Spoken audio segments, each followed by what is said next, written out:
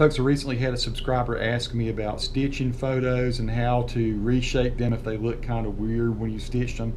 What do you see here? I have Adobe Bridge open, and I went and shot some photos just recently of Grace Hospital, where I'm working again. Used to work here, now I'm back.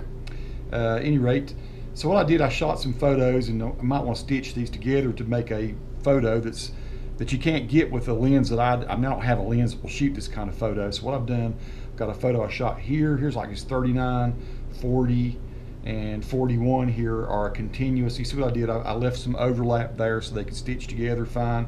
So let's say I wanted to stitch this together and make a big wide panorama. So I'll show you how to do this, and then I'll show you how I use the warp tool to make these things look right.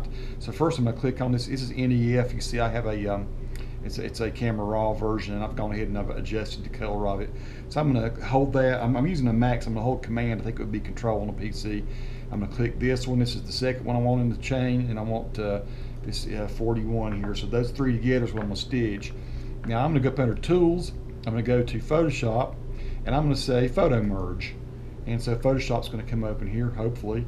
There we go, and it's going to just give me this kind of thing here. I'm going to leave it on auto. I'm going to go ahead and do vignette removal and geometric distortion creation and say OK. And it's going to take a minute or so to do this. Now, while this is happening, I'm going to talk just a little bit about what we're getting ready to see here.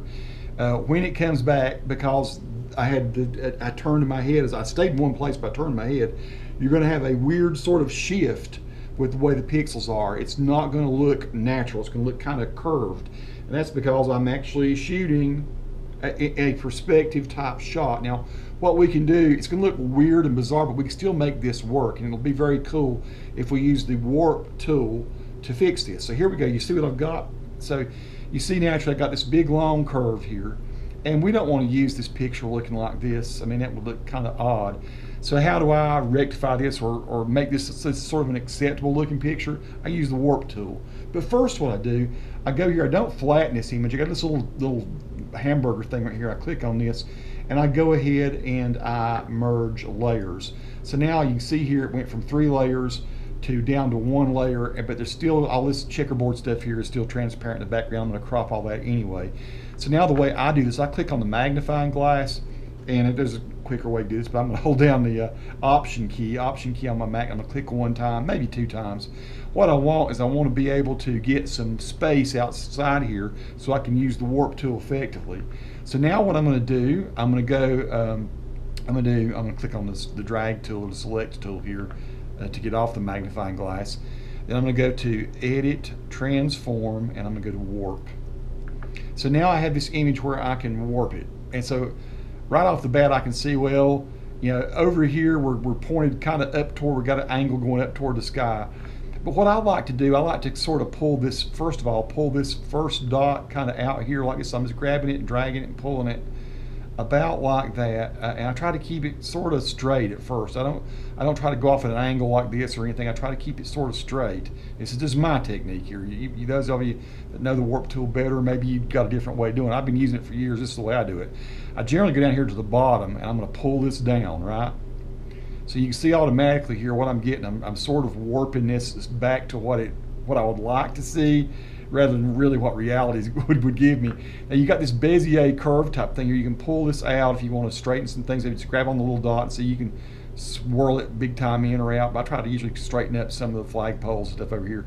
Here's another one. I can kind of grab this and pull. And see, if any of these look wrong to you, you can grab in the middle here and you can pull these things around like that. You know, you just grab. You can do almost anything with a warp tool, and it looks very cool to do it. I mean, you know. So there we go. I'm getting, that looks not so bad, not terrible. You can grab in the middle of this, even on the lines here a little bit. Usually you can. There you go. And pull down to where it looks about right. I might go up here and pull up just a little. And over here, do I need to? And you see, the eye is naturally going to be okay with some curve on this because they realize, I mean, the eye's going to realize you had to shoot somewhat fisheye with this to get this kind of shot.